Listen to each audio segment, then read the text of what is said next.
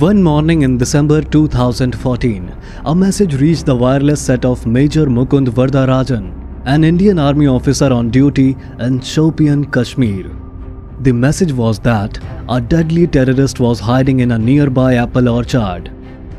Major Mukund and his team immediately rushed to the apple orchard. After arriving at the spot, the Major stationed his soldiers around apple orchard and moved to the place where he believed the terrorist was hiding along with his buddy Havildar Vikram. Soon the terrorist started firing at the Major.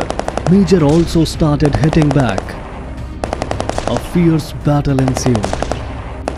But that terrorist could not stand in front of Major's fighting spirit for long. Major shot took the life of that fierce terrorist, but that was just the beginning. From the phone of the slain terrorist and the recovered digital documents, the Major learned the whereabouts of Ali Bhatt, the local chief of the terrorist organization Hizbul Mujahideen. Ali Bhatt's hideout was a house in a secluded area of Shopian. Major Mukund and his team surrounded the house. Major asked the terrorists to surrender, but Ali Bhatt refused to surrender and attacked Major Mukund and his team along with other terrorists who were in the house. The Major and his team retaliated strongly. A terrorist fell dead after being shot by the Major.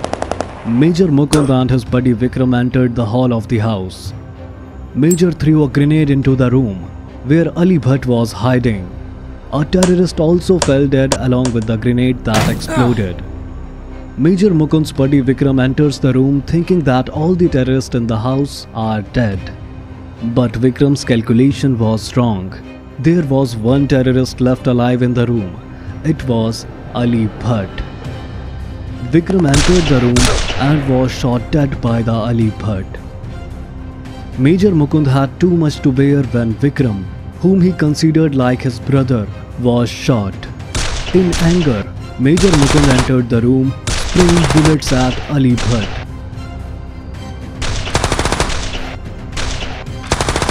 After killing Ali Bhatt, Major Mukund came outside the house. But he collapsed. He was also shot in the fight inside the house.